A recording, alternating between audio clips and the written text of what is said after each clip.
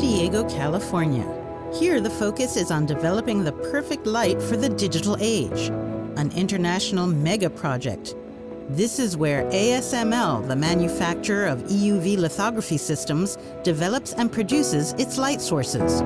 I've been involved in a number of fairly large development programs since I actually transitioned from being an academic into industry. But there's been nothing like this development, absolutely nothing. The significance of the development has been massive from my perspective.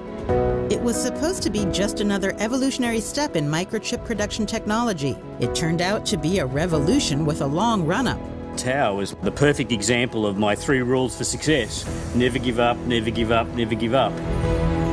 Hi, my name is Yezheng Tao. I'm a design engineer for UV source. Alex is a sharp guy to get the technology. Hi, my name is Alex Schafgans, and I'm the Director of EUV Source Performance and Source Development Programs. Danny is the technical leader. Danny, thinking that guy looks like a lot of fun to work for. He's always got a smile on his face, and he's always just so rigorously technical. Hi, my name's Danny Brown, and I head up EUV Source Technology Development in San Diego. Ever smaller and more powerful. These are the requirements for the microchips of the future. This new generation of lithography systems again makes it possible to generate even smaller structures. The key to digital progress is reducing the size of the structures. Smaller and smaller, more and more powerful semiconductor chips means that we're driven to do one of the patterning steps, which uses light at shorter and shorter wavelength. And so EUV is basically the current, newest generation of light source. In order to make that commercially viable, you need to have a light source that can produce enough power at this extremely short wavelength, 13.5 nanometers, very, very almost soft X-ray. We come in as basically how do we produce enough power at that wavelength in order to make lithography a reality. The primary source is a high-power laser custom designed by Trumpf. Laser pulses turn droplets of tin into hot plasma, which at 220,000 degrees Celsius is 40 times hotter than the sun. This generates the EUV radiation. How does it work? As tiny droplets of tin shoot past, the laser strikes them 100,000 times a second. A leading laser pulse precisely hits the droplet, flattening it into a pancake. The trailing major pulse transports the energy and generates the plasma, emitting EUV light.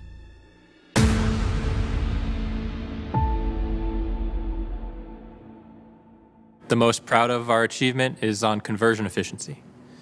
And conversion efficiency describes how much or what fraction of the laser power that you use to make the plasma is converted into the extreme ultraviolet wavelength that you use for photolithography.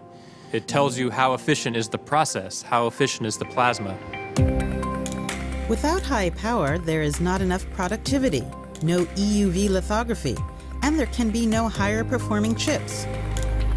At the beginning, we were only generating just a few watts of EUV, and it seemed like an almost impossible task to drive up to the multi-hundred watts of EUV that we would require for EUV commercialization.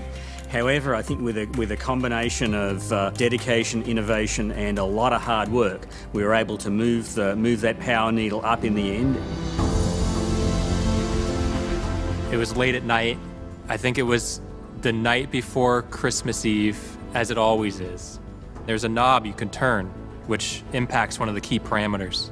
And it was literally turning the knob and watching the system go well over 200 watts in real time for the first time in history. It was such an exciting moment. So I'll never forget that. This was the breakthrough for an entirely new generation of microchips. EUV technology can be found in smartphones and tablets since late 2019. However, especially technologies such as autonomous driving or artificial intelligence need ever faster and more powerful microprocessors. It is amazing to learn the challenge, to come out with concept, and to prove the concept, and all the way push it to the production.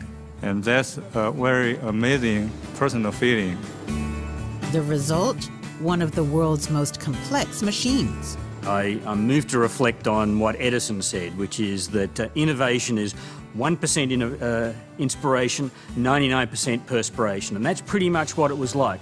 There was a huge amount of work in order to make EUV happen and certainly to take our developments forward, but we needed that little innovative spark that would lead us to the right discoveries and give us the information we required in order to then take that, work hard with it and turn it into practicality.